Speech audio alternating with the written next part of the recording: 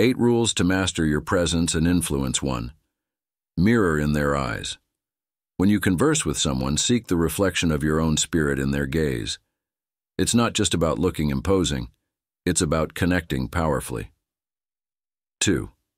Command attention. Truly listen when others speak. When it's your turn, speak with such conviction that the world pauses to listen. 3. Oasis of calm. In the whirlwind of chaos, be the calm.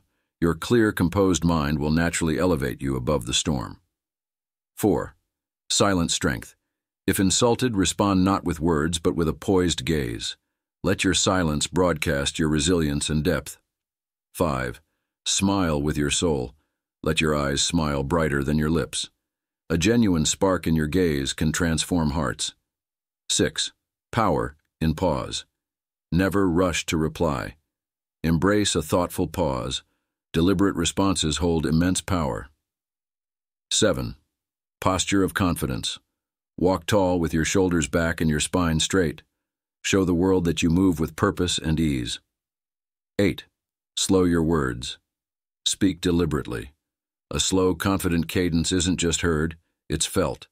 Remember, influence isn't claimed, it's cultivated. Embody these principles and watch your presence become both unmistakable and inspirational. If you've absorbed these insights, comment with 100.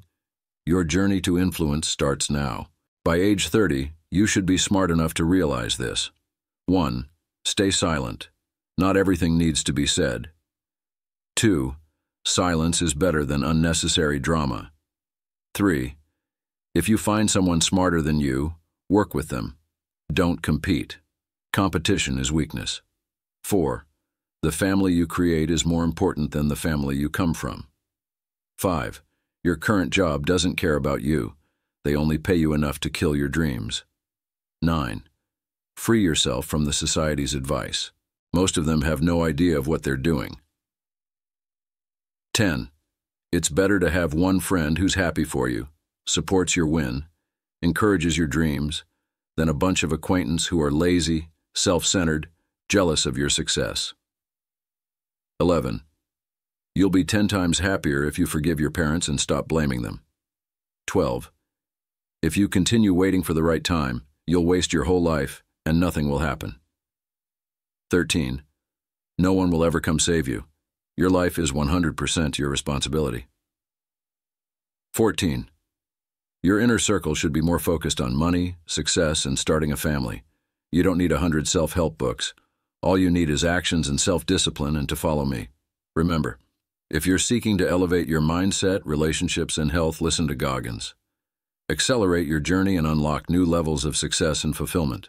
I think the most masculine men have the courage to love. And I think men who are insecure, who are hollow in their masculinity, want to be worshipped. But men who are rich and mature in their manhood know the power of loving. It's different than wanting to be loved. It's actually having the courage to love. Here's my advice to you today. Walk away from the 97%. Don't talk like they talk. Don't act like they act. Don't go where they go. Don't specialize in what they specialize in.